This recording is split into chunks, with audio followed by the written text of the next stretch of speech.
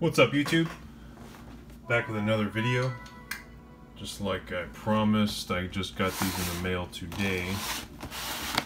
These are the Nike SFB Field 2 8-inch leather Coyote. Now it just shipped like this from tacticalgear.com. So the box is kind of dilapidated, as you can see here. There was just a plastic bag over it, which I just cut out, but you know, I don't keep these boxes, I just throw them away. So we're here for the goods.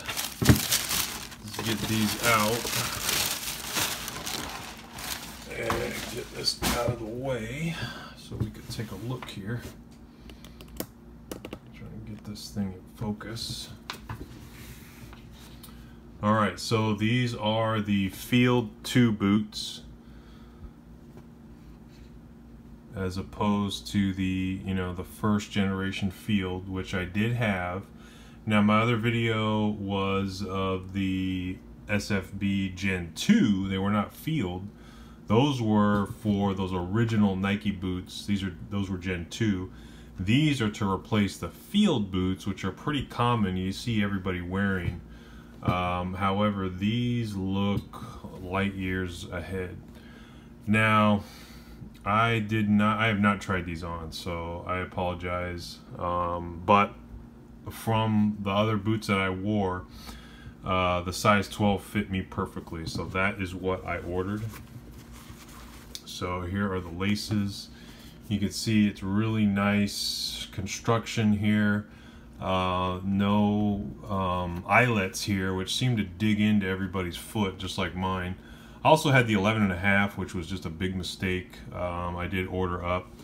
You can kind of see some glue here. I don't know how good that's going to hold up. It does have some stitching here in the toe. Along the side, you can see more glue. Here is this. This is supposed to help you climb up ropes, I guess. When you put your feet together, kind of like this. I guess, and put a rope in there. 0.68 hard rubber, sticky rubber. I'm not sure how these are gonna hold up on slick surfaces. We got another Nike logo right there. Trail frame, if you could see that.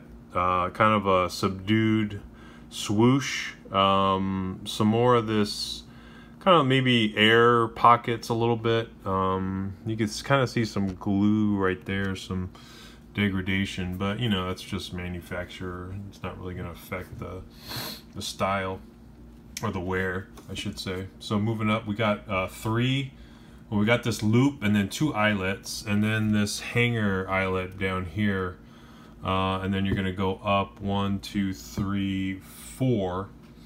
And then you're going to have a nice cushion up here, which was not available on the other one. So I'm thinking these are going to be really comfortable. Also has a padded tongue, so that is a bonus. It also has this shoe loop here.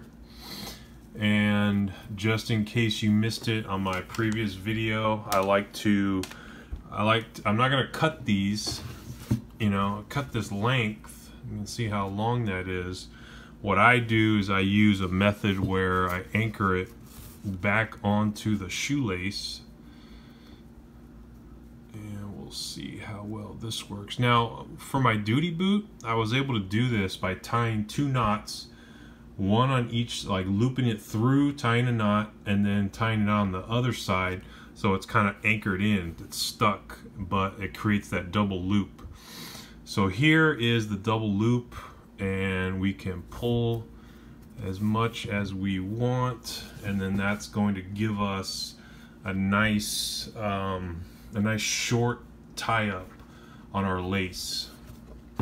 I'll just go ahead and demonstrate really quick here, because this is really a great improvement. As far as lacing it, like I said, lacing it around the back, that's it's risk cutting off your blood circulation, and especially if you're doing long hikes or something, if you're doing training, that's not good.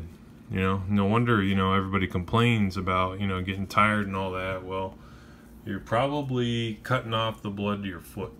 So the foot is your All right, so it's gonna kind of tie like that, and then it's gonna tie again, just like regular. Okay, it's gonna kind of sit like that. You know, you can tighten these up a little bit more. I'll probably tighten that up a little bit more so it doesn't hang as much, so I get a nice short break on the end there.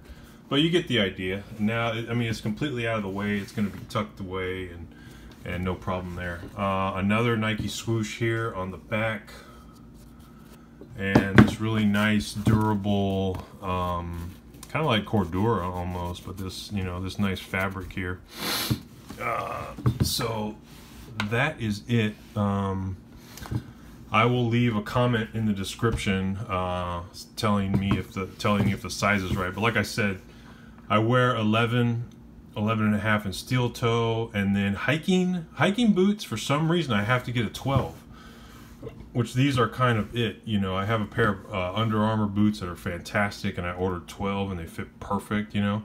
I mean, they kind of feel big, but I want that, you know. I want that, you know, it feels, you might say, oh man, I want these shoes to fit just right. But no, you don't want that. Your foot's going to expand as you hike and walk and do activity. So you're going to need that extra room, and especially if you want to wear a winter sock or something.